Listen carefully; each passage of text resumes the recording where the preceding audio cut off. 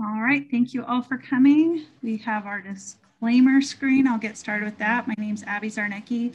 I am the Southern Region Angler Education Coordinator for Nevada Department of Wildlife. I am just going to moderate tonight and let Travis Hawk, Mike Curtis, and Jan Nemick take over the awesome show tonight with lots of trout information. So your camera is off, you're automatically muted. If we don't have too large of a group tonight, we will unmute you and let you raise your hand to ask questions. Or if you think of an awesome question while they're talking, go ahead and put it into the Q&A box and we will hold it there until we open it up for questions. And then to create participation from you guys, the audience, we will also have the chat open throughout, or I will put little references to what they're speaking of or email addresses in that for your information that you can copy down as well. So thank you so much for enjoying our conservation education program. And this is a PG program. Make sure everything is on topic for trout tips and tricks. Or anything fisheries, we pretty much can get you covered there. Just no profanity, inappropriate behavior, and that way we don't have to remove anybody. That's it. All right, and we are recording, just to let you guys know too, so that the comments do show up on that, and it will be on YouTube probably by the end of next week. So nice to see some familiar faces, and we'll get going with this. All right, so if you guys want to introduce yourself, I will mute and let you guys take over. Thank you, Abby. Appreciate it. I am Jan Nemick, Angler Education, Western Region, just like Abby, but in the western part opposed to the south. I'm going to cover a little bit tonight about some of our urban ponds and kind of what's going on with that.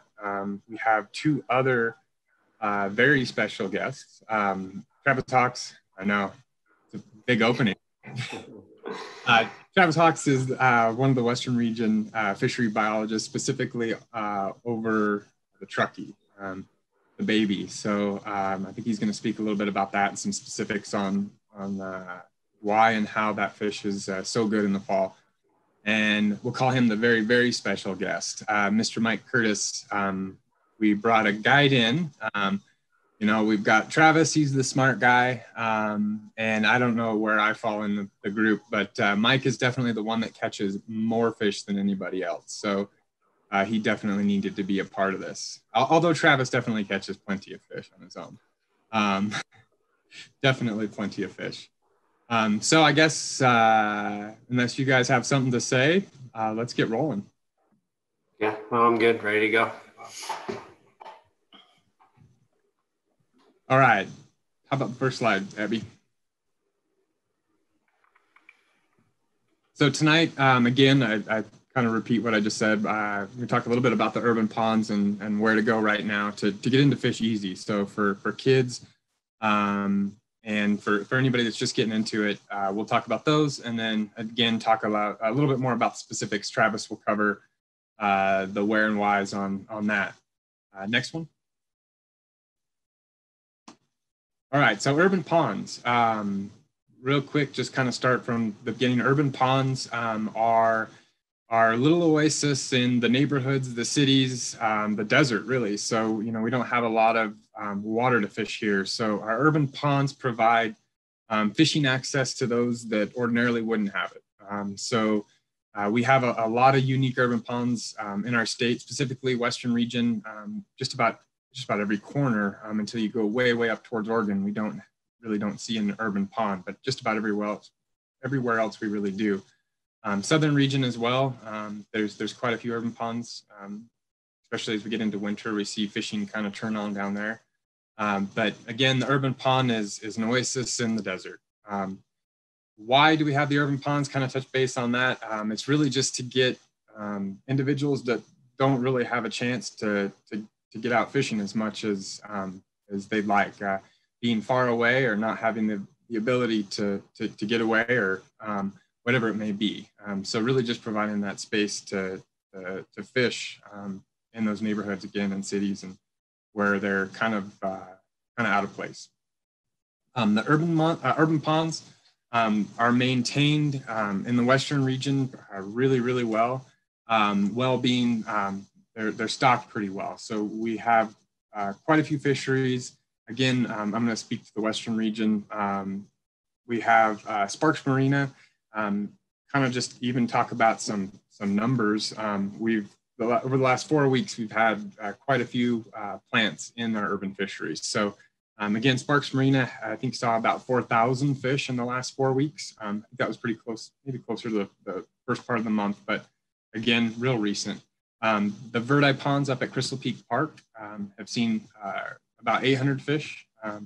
Wilson Commons, the pond there out in Washoe Valley, has actually seen a couple plants in the last month, and that's just about 1,000 fish between the two. Same with Maryland's pond, so before that one freezes, definitely a good idea to get out to that one. Bailey Pond down in Carson City, same story, couple plants about in the neighborhood of 1,000 fish. Mountain View Pond, Yerington, kind of the same story. Stuff coming up.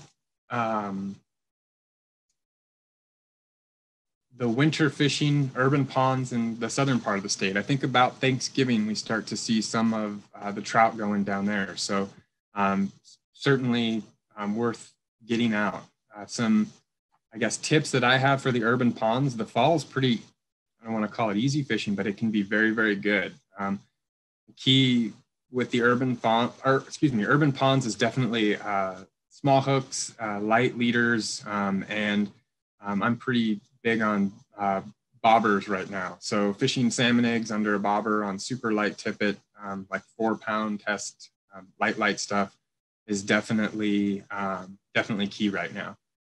But again, they're pretty loaded with fish, so it's certainly worth getting out to one of those. You don't have a chance to get out.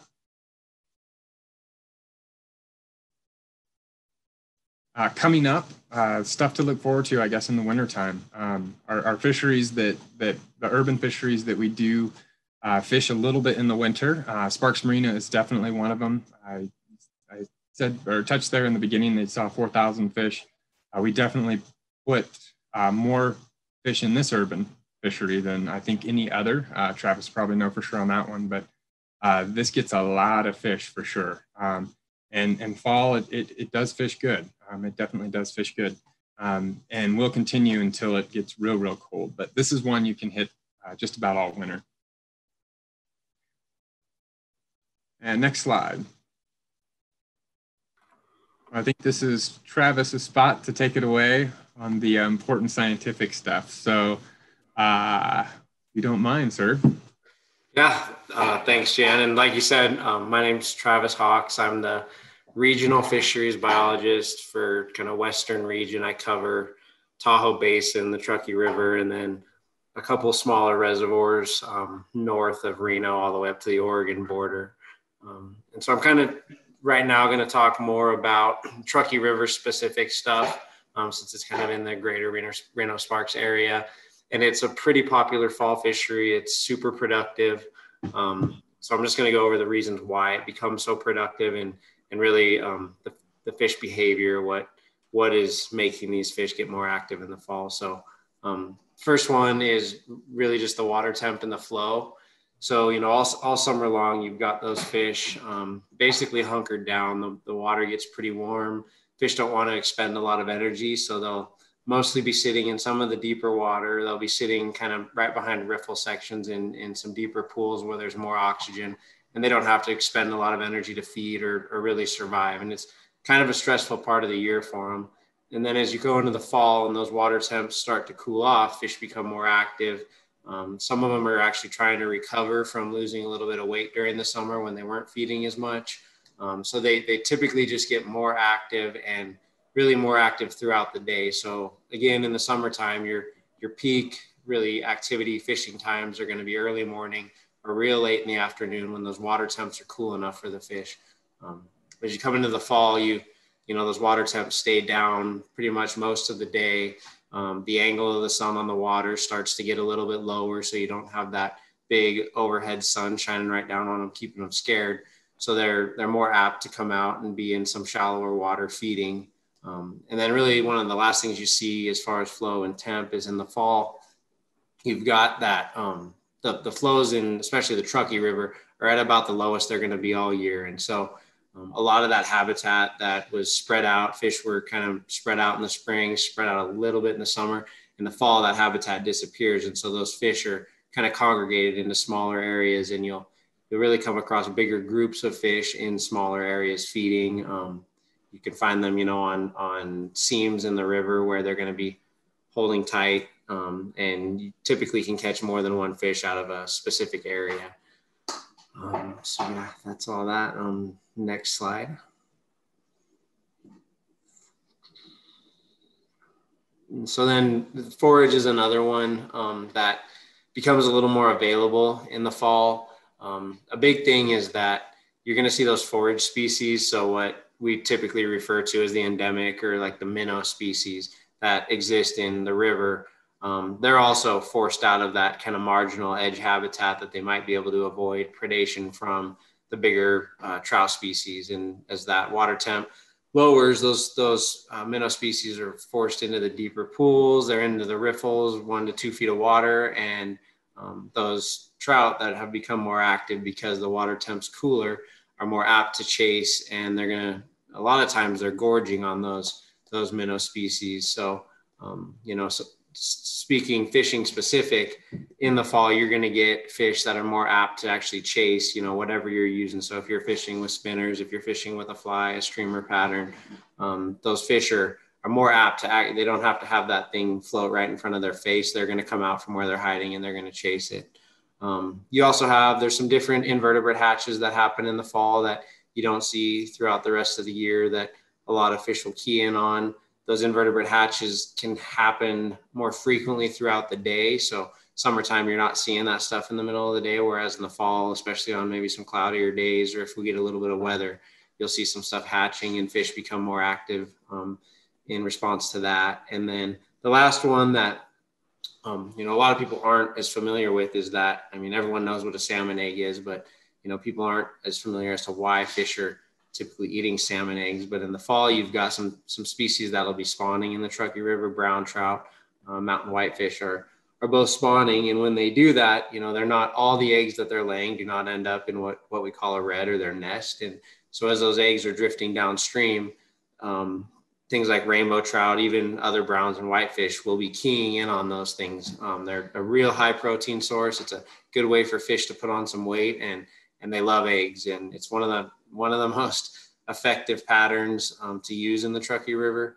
So that's one thing to, try as temps cool off, you get later into the fall. A lot of people are real successful with those egg patterns. Okay, next slide.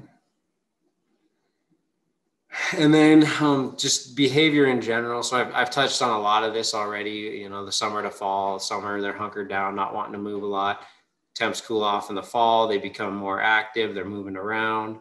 And then really you've got two big ones are the pre-spawn species. So brown trout and whitefish are fall spawners.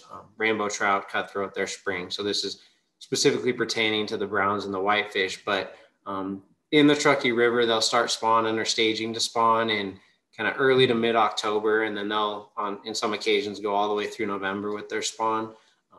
Before they spawn, they become more aggressive as well, like we've talked about. The browns especially will be out and about. The males will be kind of cruising, looking for suitable habitat. The females will be starting to build their reds. And so they can be very fun to fish for that time of the year, but there's some stuff you got to kind of watch out for. And I think the next slide, if we go to it, we'll talk about it. So it's basically you want to avoid a red. So what a red is it's what we call a fish's nest, or where the female is going to lay her eggs. And so a lot of people have probably seen female trout building their reds. They kind of lay on their sides, they kick up the gravel. And what it makes is what you see right there in the picture. It's kind of an off-colored section of gravel. The gravel can be anywhere from the size of a dime up to about a quarter, and they'll Typically for like brown trout in the Truckee River, those reds will be anywhere from 2 to 4 feet, and they're pretty visible. Once you see one, you know what you're looking for. If you see one of those, it's best to avoid it from an angling standpoint, because what it is it's an active spawning fish. And so if you happen to catch that fish and pull it out, there's a number of things that can happen to it. It can dump its eggs in the fight. It's going to expend energy it doesn't want to expend.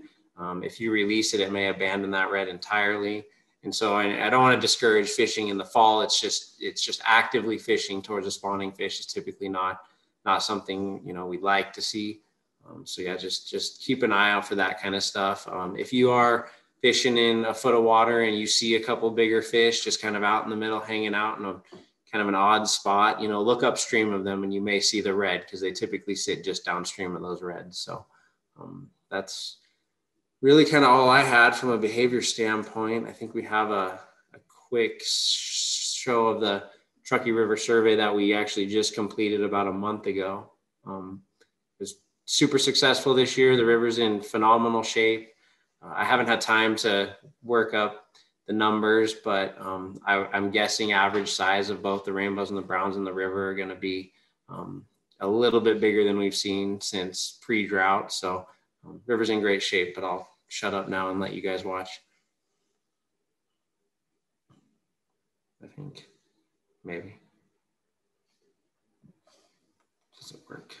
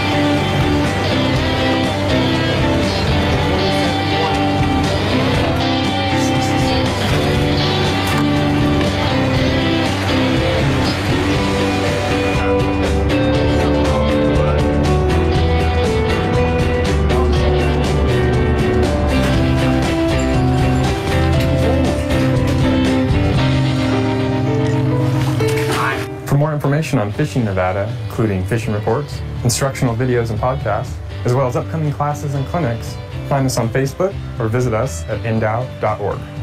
So you've got fisheries biologist, guy that likes to fish a little bit, and then the fishing guide.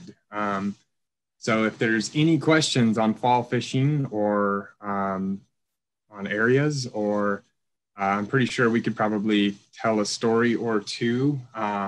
I definitely wouldn't mind sharing my favorite fall spot if there aren't any questions. Do fish migrate? Travis, you want that one, or some? All right, so fish will migrate. It's kind of dependent on species and area you're about, but in the Truckee River specifically, in the fall, you will see some browns will make a decent movement. We're learning more and more about the Truckee River every year. We actually just kind of found out this past year that some of the rainbow trout are actually making up to a 20-mile move, which is pretty impressive in a system like that. Typically, river fish expect them to do. So yeah, it's kind of all new to me. I'm always learning about the river, but I have seen individual browns that we've tagged, and we know that they've gone from one area to another and moved about a mile. But typically the browns and the whitefish in the fall are really not going more than maybe a half a mile to find optimum spawning habitat. That other question is, do fish hibernate? You want me to? Okay, I'll go with that one. I could try to answer this one. Yeah, come on, Travis. That's like a biologist question, right? I know, but I don't want to. I don't want to take everything. So yeah, they don't. My answer's silly. Yeah. they don't technically hibernate, but they will go into a state of very, very little activity, both in the extremely warm temps and then again in the extremely cold temps. More so when it's really warm. When it's really cold, they're still going to be feeding, and there's portions of the day where they're doing a lot. But summertime, really warm temps, those fish, as much as they can, will shut off and not do much at all. But an actual like hibernation state, not exactly, no. Yeah. Ben's answer is you got to hit them right on the nose. yeah. When they're like that, you have to put it right. They're cold. Yeah. When they're cold. We have a biology student that's been very active with us lately, the fish camp. So we have one more question from them. Are fish cold-blooded or warm-blooded? Cold-blooded. Yeah, they're cold-blooded. They have a single circulation system, so they are kind of dependent on the temperature of their environment. So yeah, they're a cold-blooded species. All right, and now we're getting into the Las Vegas fly fishing addicts are on here. I'm very excited to ask. I have not seen this in Nevada, but do hatcheries mark their fish by cutting fins? Some do. When we stock the Truckee River with Lahontan cutthroat trout, they are all fin clipped. The adipose fin is clipped off of them for identification. For rainbow trout, we don't mark them, but if you're familiar with kind of a hatchery fish in general, it's fairly easy to tell. They have what's called fin wear. So a wild fish has very clean, crisp looking fins. They're very sharp angles on the fins, whereas a hatchery raised fish, because it's raised in kind of a confined area with a lot of other fish, their fins get a little bit stunted or warped as they're growing. And so, that's when we're doing our surveys and we're trying to identify hatchery from wild fish, it's basically, we're just looking at those fins and looking for that distortion on them to be able to tell the difference.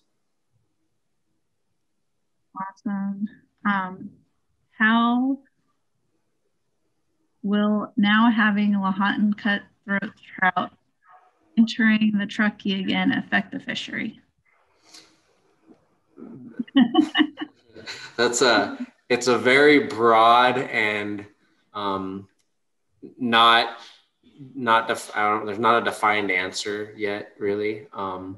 We are, we're excited to have the cutthroat in the system, moving up, doing what they historically did. Currently, they're kind of stuck below Derby Dam, and there's a project going on to be able to allow them upstream of Derby Dam. What it means for the angler is that there's going to be a pretty cool an opportunity to catch these large lake run fish in the Truckee River for a small portion of the year when they're in the river. I don't anticipate it being like a year-round thing. We're not going to have large cutthroat trout existing in the Truckee River all year round. It'll be more of just kind of a springtime thing. And then after those fish have spawned, they're either going to die, which is typical of a salmonid species, or a handful of them will make it back to the lake every year. But as far as the other side of the fishery, the rainbow and the brown trout side, it may have an impact in the short period. But for the rest of the year, there's still going to be that productive sport fishery of rainbows and browns, and they're going to be in there, and they'll probably benefit from the cutthroat trout, just in the sense that there's going to be a lot more feed in the system in the form of eggs, in the form of young of the year cutthroat trout. But yeah, I don't anticipate any negative impacts to the fishery outside of maybe a short-term window where it might get a little tougher to catch rainbows and browns. Awesome. What are the best baits to use in southern, well, these guys, some are from southern Nevada. So, but just for trout in general, I would say, what are your guys' best baits to use in southern Nevada besides salmon eggs? And then I'll add on depending on what you guys say. Yeah, I'll let Mike handle part of that. I'm kind of all about the crawlers, especially southern, because you've got catfish and bass and a lot of those. So I think I'm all about the inflated worm. That's, I was gonna say that's what we usually use too at Cummins, and get the really nice size rainbow trout that are in my profile pictures. Would you add on, Mike? Yeah, I think like inflated worm does really well. If you want to go artificial, I don't think you can ever go wrong with a Panther Martin. As far as the fly side of me, even with a spinning rod, hanging a woolly bugger or a type of fly leech under a bobber and being able to check it out and slowly reel it back in. As a kid, like I used to do it with Pistol Pete's a lot, and that can be really, really effective for those fish. Awesome. I'll stick with some fish questions. Oh, Jeff asked about the cutting of the fins because they saw a fish with a large V-cut tail that it seemed out of place for that fish.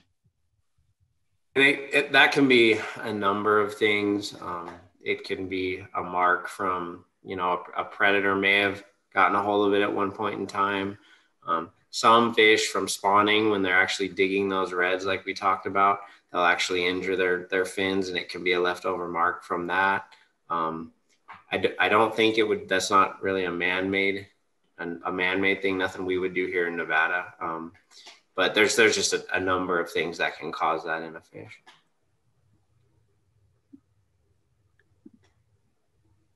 We'll go on to what are your guys' flies or more lures or baits that you would recommend, or favorite fall fishing spots? And then we'll answer some more. Mike, you better start this one. I guess with flies, favorite fall flies. Pheasant tails are really good in the fall. As Travis was talking about, we get some of our best hatches this time of year, especially on the Truckee, our micro blueing olive bugs are coming off size like super small, 18, 20, 22s. Since I've kind of noticed like 2017, the drought, we actually get a really good egg laying caddis hatch, usually from about noon to about 3 o'clock, that the fish have really picked up on. For other fisheries, most of the time, like the Walker, we're going to kind of have that same hatches going on that we had in the spring, just the micro sizes of them. So you're looking 2 to 3 sizes smaller, generally anything from 16 to 22, 24s for at least on the fly side. Lures, streamers, bait fish patterns doing really, really good right now.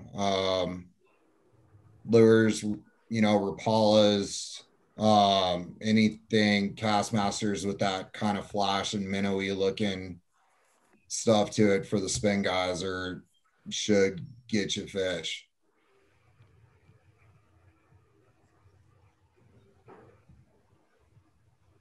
Either of you guys want to add on to that? Kind of big on the pheasant tails right now. Size 16 pheasant tail is pretty hard to beat on the river right now. I know, are you fishing smaller stuff, Mike? 18s, 20s. I can't see to tie those on, so 16. Yeah. Yeah, I'll throw one on, but like honestly, it's been a weird year, and lately the last few weeks, like even though there's nothing in the system to look like it, the fish have been wanting like a larger pheasant tail, like a size 12, size 14, and that's been a lot more productive than the smaller stuff, but I'm still getting fish on a size 18, size 20 pheasant tail. Behind it's kind of a toss up, but it seems like they're preferring a little bit more of a target than the smaller stuff. Yeah, I agree with all that. And then, I mean, if I'm gonna like spinner fish, Rapalas I really like in the fall because you get those aggressive fish. They'll chase, and I get bored really easy. So I like something that I can be active with all day long. And then if I'm fly fishing, streamers, depending on where I'm at, you know, I'll change it up. But I really like sculpin streamers for the upper river. And then the lower river, just, you know, your typical Clouser minnow seems to work really well. Yeah, that's about it.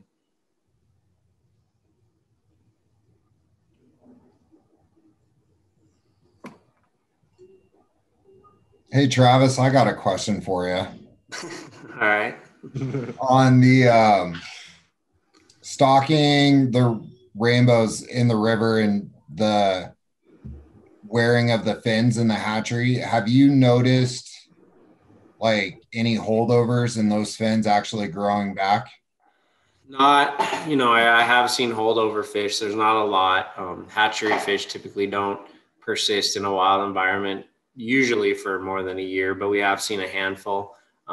Their fins they'll recover a bit, but you can, you know, if you know what you're looking for, you can pretty well into 2 to 3 years past their stocking date, you can still pick out a little bit of fin wear or some warping.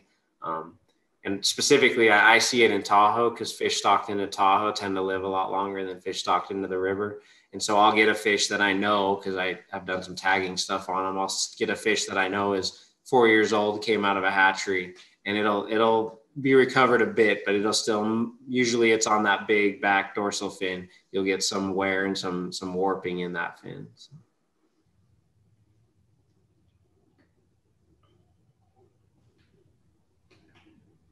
So we have more biology questions. Do fish get oxygen by opening their mouths or their gills? Yes. So, you know, like if they're in like the river environment, you know, they can sit pretty well stationary and that water's flowing. And so their mouth is really always open. If you've ever seen video of a fish underwater, it's, you know, its mouth is kind of opening and closing slowly. And that water is just kind of filtering through. And as that water filters over their gills are designed to actually absorb the oxygen that's in the water and then continue to flush the water through. So, you know, in a river, they don't have to do much. In a lake, they do have to typically be kind of cruising at all times to keep that water moving through their gills in order to take in the oxygen. Awesome. And do fish have eyelids?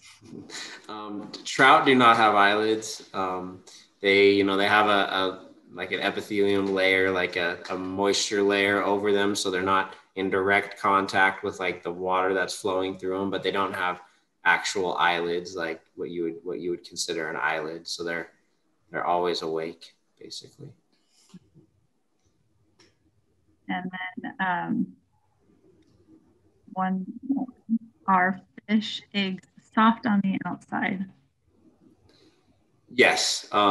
Yeah. And the minute a fish lays an egg, it begins to harden, but it's still like if you hold them in your hands, they are very squishy and very delicate. They're not, they're not like, it's not like a bird egg or something like that. They're strong. You can drop them on the ground and they're not going to break or anything, but they're squishy. And we do have a lot of trout in the classroom videos where we're processing eggs, and actually I think we have the one on May no, Gallagher Fish Hatchery, where they're processing the eggs. And you can kind of see that texture and how strong they are, but still soft. Yeah. So back to the fins. Is no way to prevent the fin wear at the hatchery? It's an issue of crowding and then being in those. If you've ever seen like they call them raceways, they're long concrete tanks that, you know, as they get bigger, they go out into those. It could be alleviated by not growing as many fish and keeping as many fish in an individual raceway. The problem with that is it's cost wise, it's not as effective to grow less fish in a big area. So, you know, there's, depending on where they're going, what the fish are being used for, there is options to limit the fin wear. But since most of the fish that are actually all the fish that we grow in Nevada hatcheries are being grown for anglers to catch, it's less of an issue. We just want people to catch them, so we're trying to grow as many as we can for the anglers. So.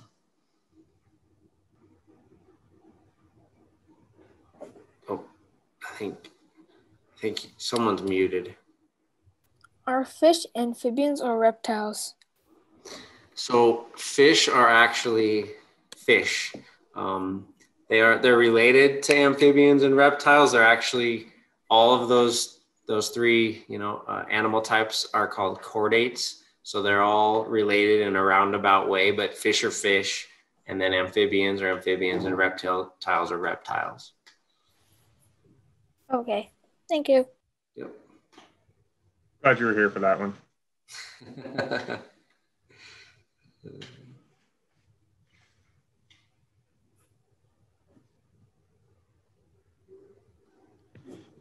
What do Lahontan cutthroat trouts really eat? I'll let Mike handle that one because he fishes for Lahontan cutthroat pretty regularly. It kind of blocked the first part. Is it what do Lahontan cutthroat trout eat? Yep. Okay. So it depends on the size of the cutthroat. The smaller fish are more on the invertebrates, the midges, small bugs, small damsels, in the lake and in the river system. As they grow, because their body needs more nutrients, they switch over to a strictly minnow diet. With being in Pyramid Lake, it's the tui chub. Coming into the river, they switch over to either the red-sided shiner, Tahoe suckers, or mountain suckers that are in the system, as well as, I've heard of a video being out there of one of the rainbows being behind one of the spawning beds picking off eggs, and a big cutthroat came up and ate a 18-inch rainbow. Travis, I don't know if you've seen that or not.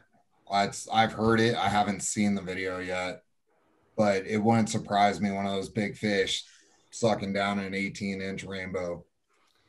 I've sampled large, all the species, rainbow brown cutthroat, that you capture them and they've actually got a 12-inch rainbow hanging out of their mouth. And I'm sure you've seen that, Mike. A ton of anglers, out of Pyramid Lake specifically, will bring in a fish that's got another what would be considered big fish hanging out of its mouth. So, well, like I think I was telling Jan earlier last week, I tied up some 7-inch streamers trying to target bigger fish in the river system, and I ended up having a 12-inch rainbow and a 15-inch brown eat a 7-inch streamer.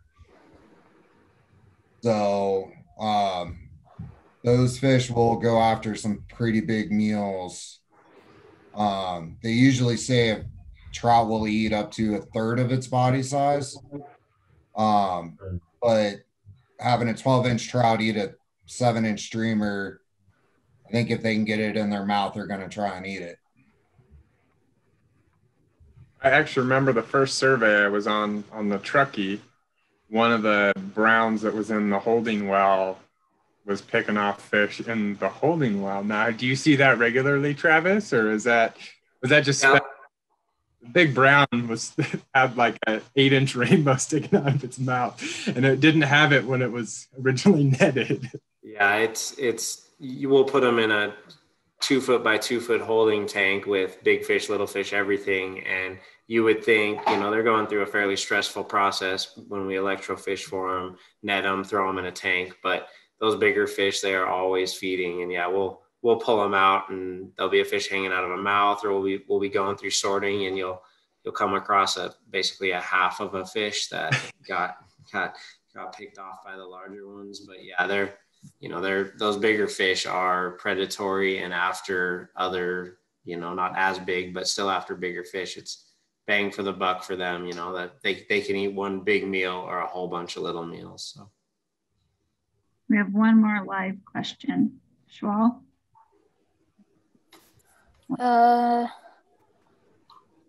My question is, what is the tiniest trout species you know?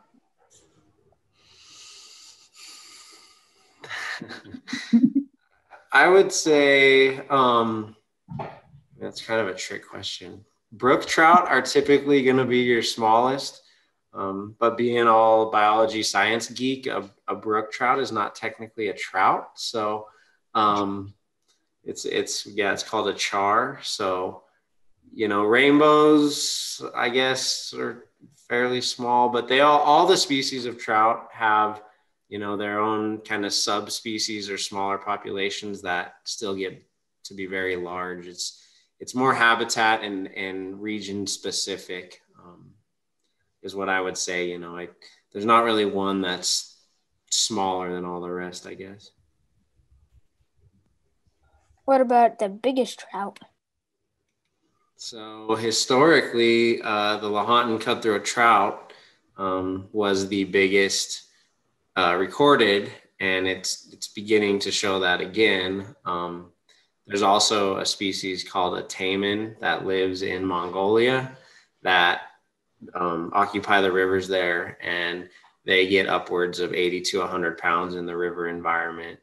They're a pretty cool fish. If you look them up, it's taimen, Taimen. Sure are big. Just saw a picture. Yep. And the flies they use for them are much bigger than I think anything Mike has ever used. Yeah, they pretty much use the whole chicken for the fly. Yeah. But I mean, Travis, we could possibly get there if the Pilot Peak program, starts getting back to what they're seeing before the 1930s in Derby Dam with, 40 plus pound, 50. I've heard some reports of like the commercial netting guys catching cutthroat that were over 60 pounds in weight. Yeah, the actual documented record is like 41 and a little bit. That's what's recorded. But if you go back into records, there's a bunch of like anecdotal or stories of people catching them all the way up to about 80 pounds. I have no doubt, if to continue going the way that Pyramid Lake is going, it's a stocked fishery right now, but the numbers being stocked into there, those fish, they're long-lived fish. They get really old, and they continue to grow throughout their life. I mean, I have no doubt that currently there's probably fish in there over 35 pounds that people just haven't seen yet. But yeah, if continue to go the direction they're going, continue the stocking program. If we do start to get some natural recruitment from the river, you can, there's no, who knows what the top end is on that species. What are the largest fish you guys have caught? I'll let Mike go first. Freshwater or saltwater? Well, one of each.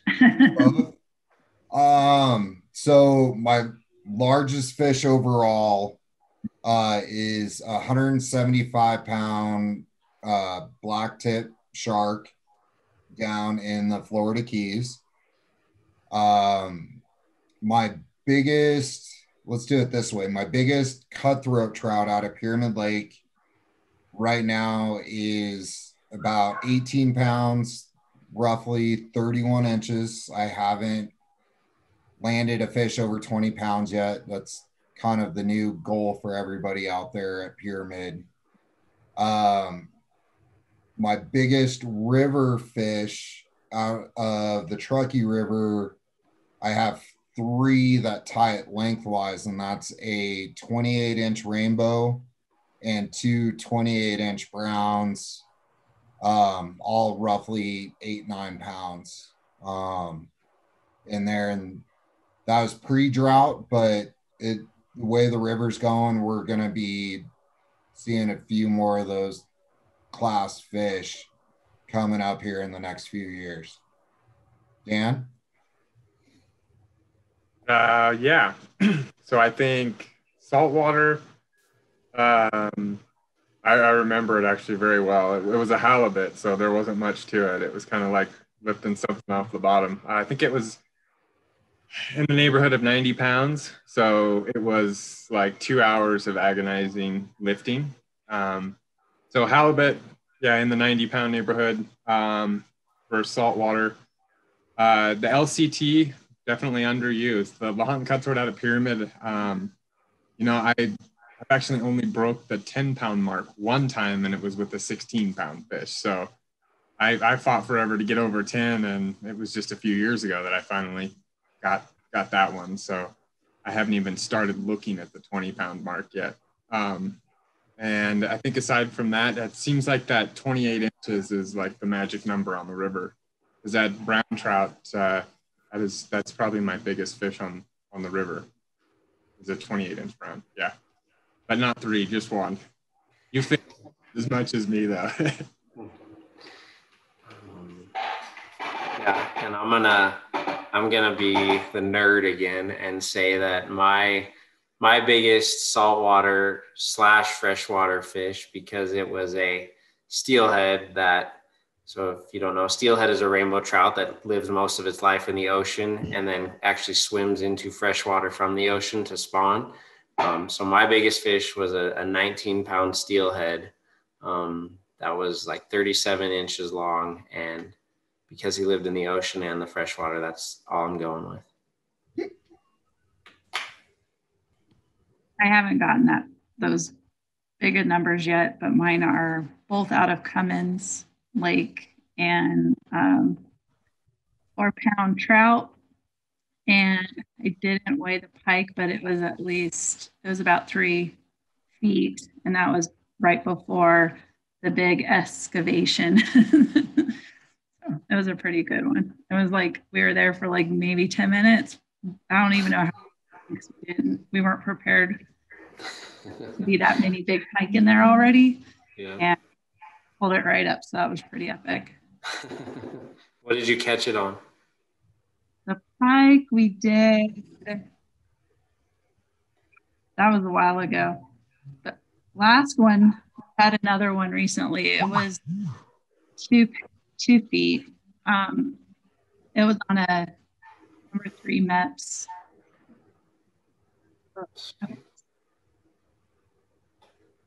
I want to say the other one was on a spoon. Gotcha. Cool. I'm going to take this. All right. Okay. Oh, one more question, and then we'll wrap it up. On the last page, there was a picture of a fish head. There was some fuzzy thing on it. Is that alive or is it not alive? And what is it? That's Mike's specialty. So that is a fly, and from the looks of it, it's a dry fly. So in fly fishing with what we call dry flies, those are flies that float along the surface and trout come up to feed them The size 14 rubber leg orange stimulator. I knew it. Like I could see it. It's not my photo, but I'm a fly nerd. Yeah. So it just to look like a small stonefly or October caddis, which is a fall pattern we don't really see down here on the Nevada side of the Truckee. But more on the California side, that's a late fall, largest of the caddisfly species, I do believe, for that. So a dry fly looks like it's blind. But does it have eyes? no. So with our dry flies, when I should have Jan talk about this since he's the fly tying guru. But with our dry flies, typically we don't tie eyes into our dry flies and a lot of our subsurface nymphs, which is kind of the second stage of a bug's life. For fly tying, we just don't go into super detail with that. But a lot of our streamers and our bigger patterns, we will put eyes in. So that answers that. I think that was a good answer. You don't want to tie on the eyes because then they won't float that well. It makes them sink. So the only flies or artificial lures that kind of look like that have eyes are usually the ones you want a foot or two down because they're just going to drop as soon as they hit the water. Usually back flies have eyes. Those are my new favorite to make. Well, this was awesome. You guys are awesome. Thank you so much for hosting tonight and being awesome panelists. And thank you for watching, everyone, and all the awesome questions. This actually ends our After Dark series, so no more 7 o'clocks for fish camps. Tomorrow at 3 and 4:30 are our last two workshops, and then we are done for fish camp for this year. And we may or may not do one before this. We're thinking maybe in the spring we'll do another fish camp or an outdoor camp, depending on where all of our classes take us. So thank you guys so much. If somebody wants to reach out to you, Mike, is your email okay there? Yes, absolutely. And then NDOW.org, our emails are all over that and phone numbers. So you guys can call us and email us if you have any questions about anything fishing. I think that pretty much wraps it up.